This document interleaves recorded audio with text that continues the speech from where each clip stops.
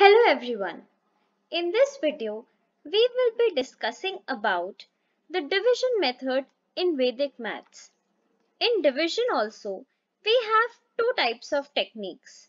The first is the general technique and the other is a specific technique. The base method that we are going to discuss here is a specific technique. Children from class 8 onwards can understand and practice this method.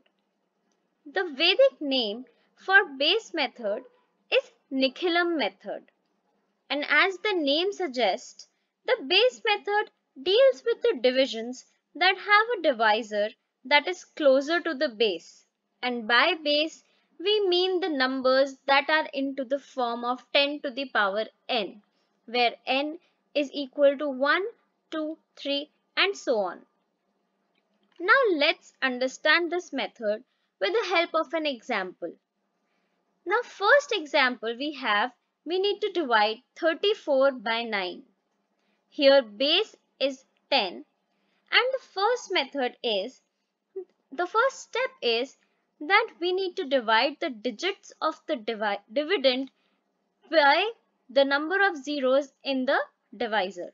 So here the number of zeros 10 has is 1, hence we have divided the digits of the dividend by 1 digits.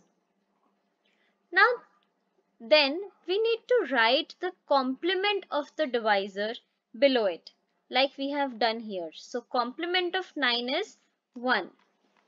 Now copy down the first digit of the dividend as it is, that is 3 is copied down. Now the next step involves that you multiply this 3 with the complement of your divisor and add it to the next digit. Understand this with this example.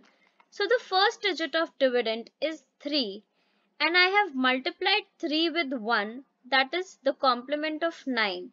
Now 1 multiplied with 3 gives me 3 and I have added this to the next digit, that is 7.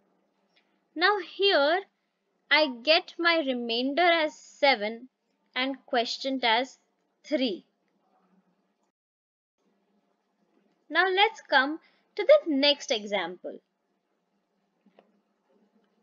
Here we have base 10 itself, but the question is to divide 456 by 9. Now the first step is we need to divide the digits by equal number of zeros the base has. So since there is 1 0, I have divided the digits with 1 partition. Now starting from the left, I have copied down the first digit of my dividend as it is and I have written the complement of 9 below here, that is 1. Now multiplying 4 with 1 gives me 4 and I have added this 4 with 5. So 4 plus 5 is equals to 9. Now this 9 is again multiplied with 1, that is 9 into 1 is 1 and added to 6, which gives me 15 here.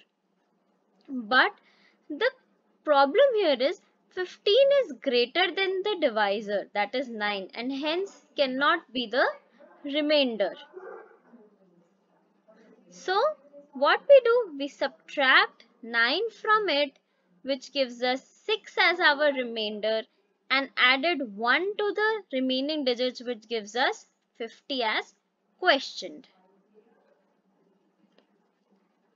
The next example here is we are dividing 6123 with 8. So the first step is dividing the digits with equal number of zeros. Hence I have divided here like this and writing the complement of the divisor as it is, which is 2. So repeating the steps, copying down the 6 as it is. 6 multiplied by 2 is 12, added with 1 gives me 13, which is here. Then again 13 multiplied with 2 is 26. 26 added with 2 is 28. Now 28 multiplied by 2 is 56 added with 3 gives us 59. Now here also 59 is greater than 8 and hence cannot be the remainder.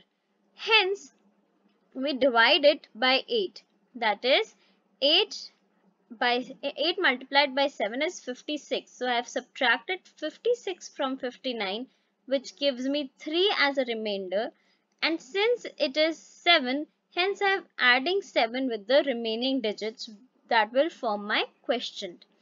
So 28 plus 7 is 35. 13 plus 3 is 6. 13 plus 3 is 16 and 6 plus 1 is 7. Hence, my quotient is 765 and gives me 3 as a remainder. Now let's see a last example where I have 100 as a base. Now here the thing that is different, I have 2 zeros in my base. Now I will divide the digits of the dividend into 2 digits, 2 parts. Like 4 and 5 will be one part and 3 is another part. Now copying down the dividend digit, leftmost dividend digit as it is, and writing the complement of 95, which is actually all from 9, last from 10, that gives me 5 as its complement. I have 3 multiplied by 5, which is 15, added with 45, that is 60. Hence 60 is my remainder and 3 is my quotient. Now one thing you should remember is that we do the partition on the basis of number of zeros in the base, and we can apply this method to other divisors also, for like 1000, 10,000 and so on. I hope you understand the method. Thank you.